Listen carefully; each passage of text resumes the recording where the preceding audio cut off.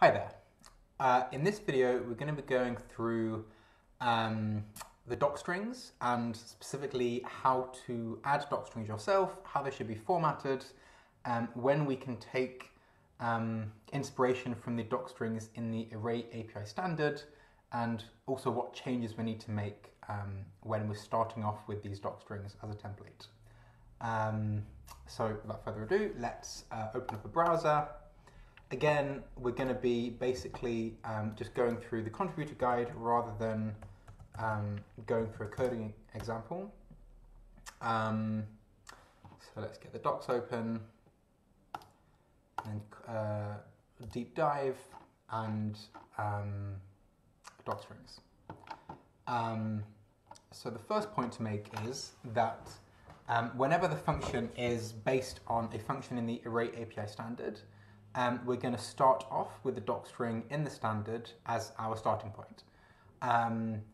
So yeah, basically, well actually the first point to make is that the docstrings should only be added into the function here in Ivy functional Ivy, then the category name.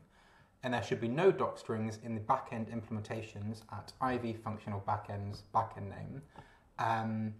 And this is basically because each of the backend implementations are effectively different instantiations of the same function. So there's no need to repeat the same docstring kind of 4 or 5 times. So in order to explain how this should be written, we'll just take one example in this case, which is Ivy 10. And yeah, as we just said, if the function exists in the standard, then we start with this corresponding docstring as an example. The docstrings can be found in the Array API standard GitHub project under spec API specification Array API, which we can link to here. In the case of tan, it is under element-wise. And then if we just search for def tan, we'll find it. Yep, here we go. So this is the docstring that we take as a starting point, which we can then just copy over. Actually, be a bit careful, because when you copy like this, I think we need to open it in raw format, because from memory, when I've done it like this, it's not copying these new lines. So actually, all these new lines are removed, and we should keep them there, otherwise the formatting is wrong, because the new lines are needed, which is a little bit frustrating. Maybe if we go raw, it would work. Because that's a mistake I've made a couple of times. Yeah, it looks like we're copying the new lines now, which I'm inferring from the fact that it turns orange here. Let's check actually, I want to just make double sure that I'm not talking nonsense, because this is actually quite important if we're actually using this as a reference. So yeah, we have new lines here, whereas I think when it's not raw, then we don't, which is a bit annoying. Sorry, should have tested this before. Yeah, so therefore what we should do, just to be sure, is actually we should view this in raw and then copy it from there to make sure we get the new lines, which is the correct formatting. Okay, so that's the first step, copy it over from the standard. Oh, just close the whole thing, sorry about that. Let's get back there.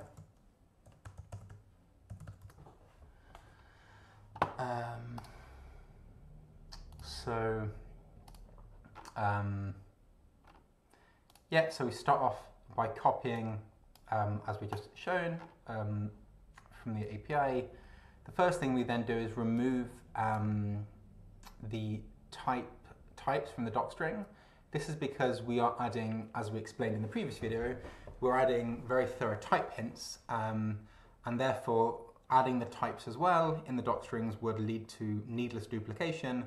And what our docstring builder pipeline does is use a helpful Sphinx extension which infers the types from the type hints and adds them to the docstrings and the arguments in the docstrings directly. So again, we remove these just to avoid duplication and make sure that we're only have one version of the types, which is the type hints. Another thing we do for many functions is add an out argument.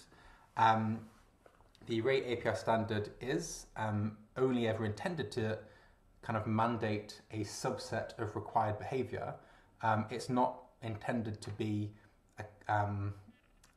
it's not intended to limit functionality for backends. It's kind of saying, here's what it should do as a minimum, here's some of the arguments it should have.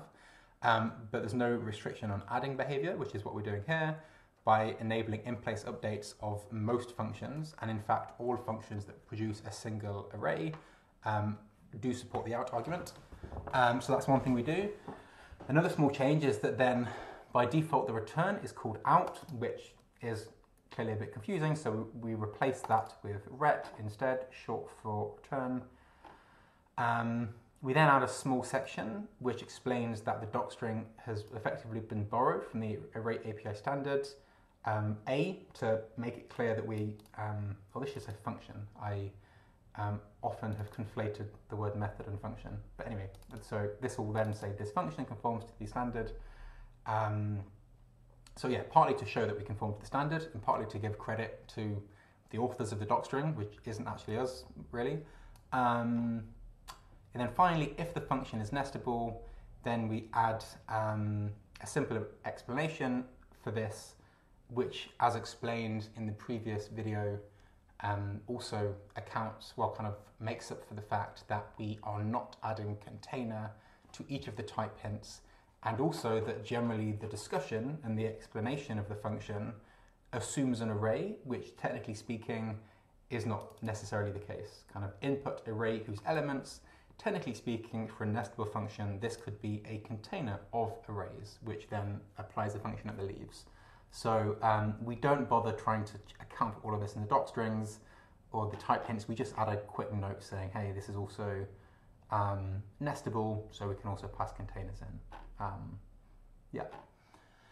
So with all these changes, then we get the new docstring, which is very similar to before. This is pretty much unmodified. We add the out argument, we remove the types, we change this to ret, we add this to say it's come from the standard, we add this to say that it's nestable, and then we're pretty much done as far as this goes.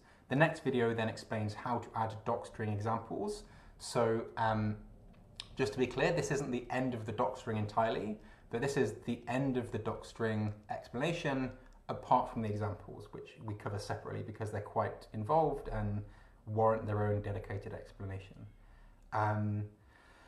As a final point, if the function that you're writing a docstring for is not in the array API standard, which actually is many of them, I'm not actually sure exactly, but probably functions in the standard make up around half of all the functions in Ivy, and then basically you just need to use the docstrings for the functions in the standard as inspiration. Basically, we want the format to look the same, we want the explanations to be in keeping with the tone and style of these docstrings. Special cases should also be mentioned. The formatting should also be following NumPy formatting. We should also add this message for nestable. We should not add the mention that it is an array API standard function, of course, because it isn't. But otherwise, you just need to use your best judgment to make the overview explanation as clear and consistently styled as possible. The parameter descriptions to again be as clear and consistently styled as possible, etc. So yeah, just a bit of your best judgment here to add docstrings for other functions. Okay, so that's everything for this video, a little bit shorter than the last one. In the next video then we'll be going through a bit more, which will probably be a longer video, where we'll be explaining how to add docstring examples, which are very thorough, cover all of the different instantiations of the function as instance methods, and with nestable properties and with native arrays and Ivy arrays and everything, just to make sure that anybody who happens to stumble across the docstring for a function very quickly gets a sense for what's possible using Ivy. Okay, so that's everything for this video. Thank you very much for watching, and I'll see you in the next video. Bye for now.